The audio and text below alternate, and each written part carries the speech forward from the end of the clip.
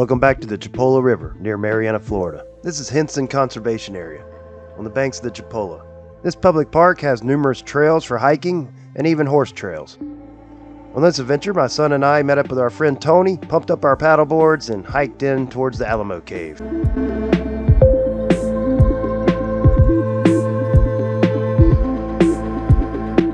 Welcome to the Alamo Cave. This is known as a natural bridge formation.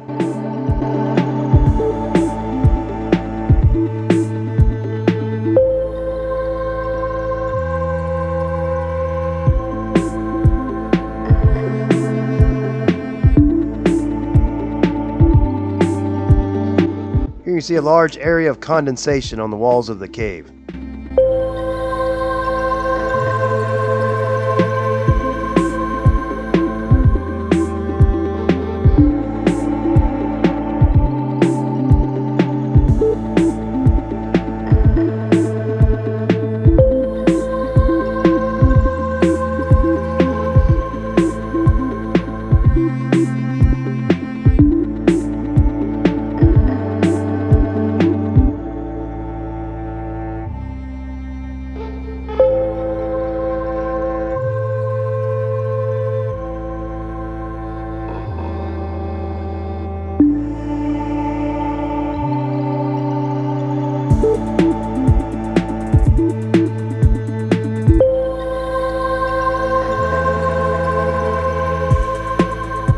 So after checking out the Alamo Cave, it was time to pick up our boards and make our way up the trail.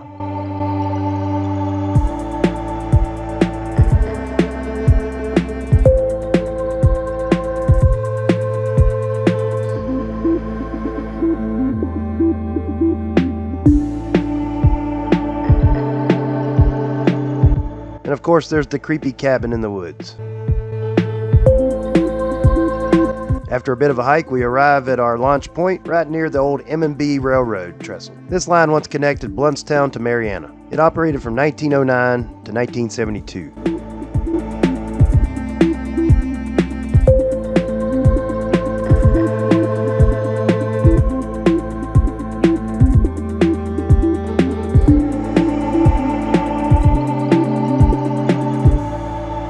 So our plan is to paddle up the Chipola River and explore along the way and maybe make it all the way to Highway 90.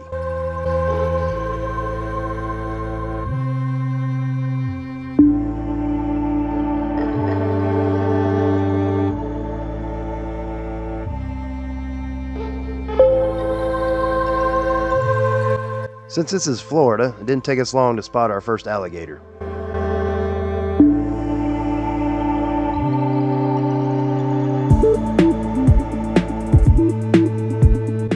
The alligator's heading straight for Tony. Fortunately, it's just a baby.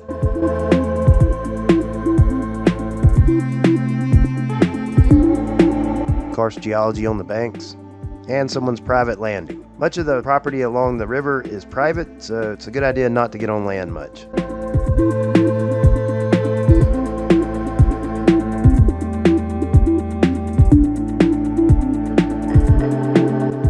So after a long paddle upstream, we finally can see the bridge for Highway 90 ahead. At this point, we decided to turn around and make our way back downstream.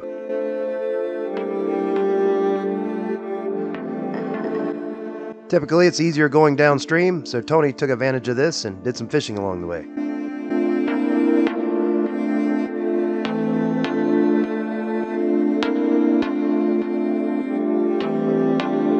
The Chipola River is known for great fishing. Tony wasn't trying too hard, but he landed quite a few fish.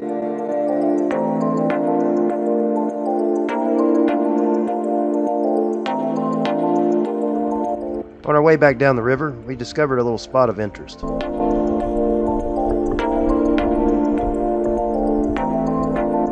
After a little investigation, it turned out this is actually a spring run. And naturally, we had to investigate. I had the best shoes for the job, so I took point.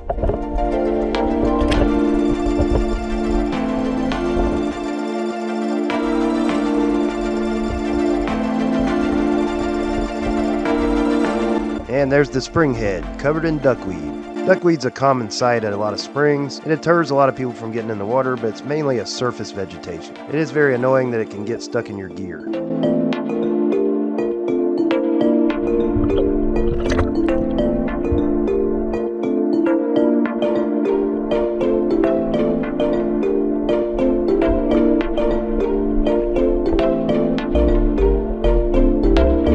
The Swiss cheese karst formations of this spring are very evident. There appears to be two vents, one kind of in the center and one off to the left. Word is this spring actually goes to a very deep cave system, but it's filled in with sand at the moment, so you really don't want to try to get in there.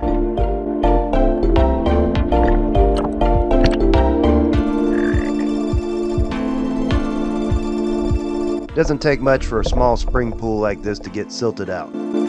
Looks like my team's heading back to the river, so I'm going to take one more quick dive.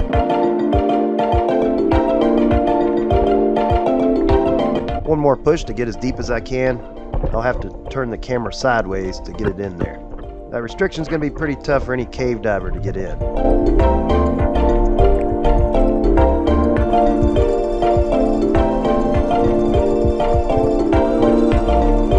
From experience, I usually take my paddle on these spring runs. When you sink in mud, it pays off. Back on the river and headed towards our main destination, the oven. That is a very old cypress tree trunk.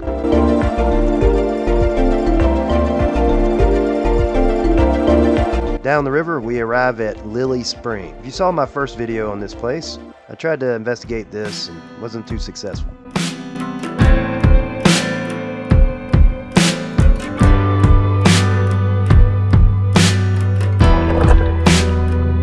Since the river passes through this spring, which they call alluvial, the spring's clarity was terrible.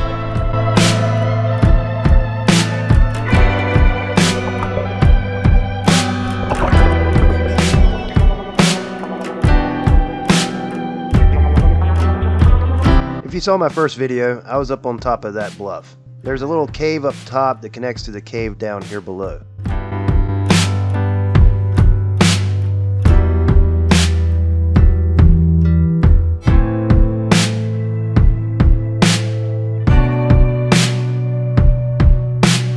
We finally arrive at the ovens. For us Floridians, this is a geological wonder.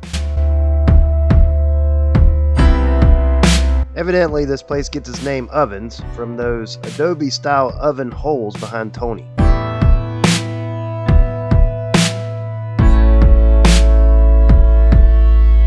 We've been in a few caves, and this one's pretty massive.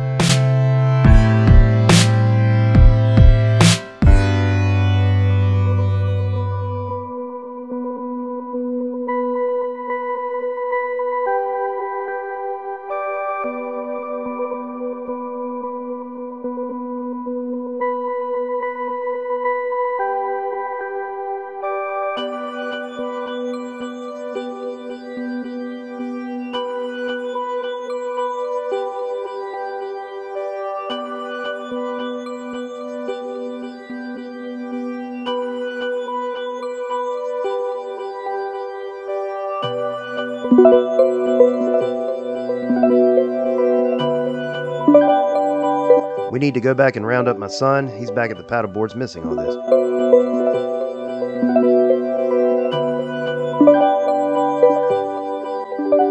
Probably some ancient graffiti in here from generations of people visiting this cave.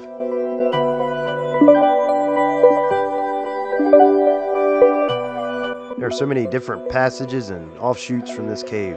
And of course, somebody's always got to leave trash.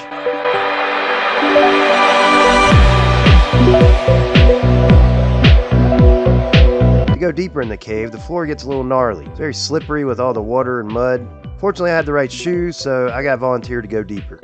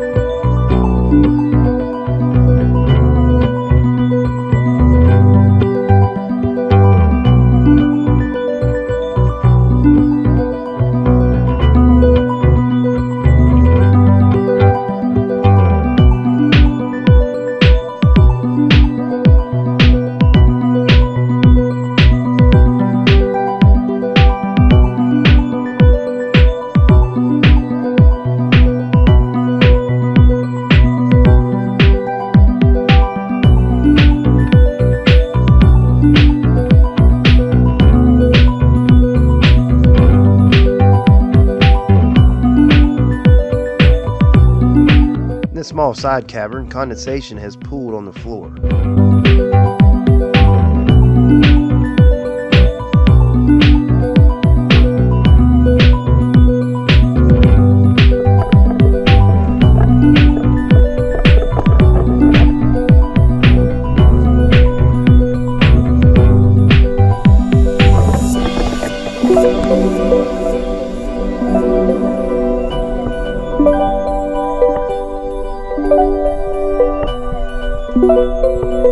Time to head on back before they think I'm stuck somewhere in here.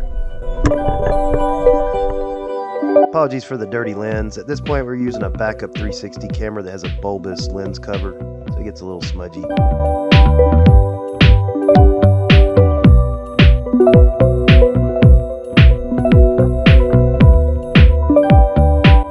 So Tony and my son are ready to cast off, and I want to take one last look at this geological wonder.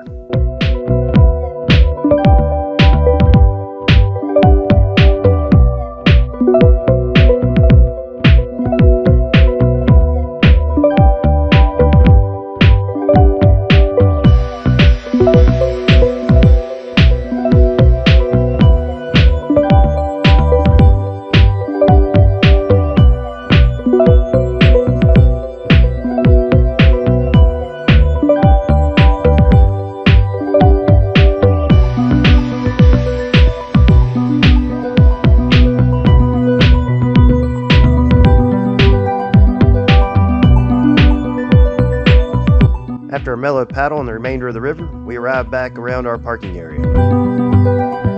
Overall, it was a pretty awesome trip.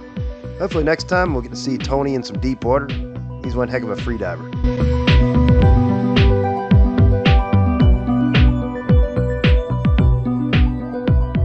Make sure to hit that subscribe button if you haven't already. We have many more videos coming soon exploring real Florida.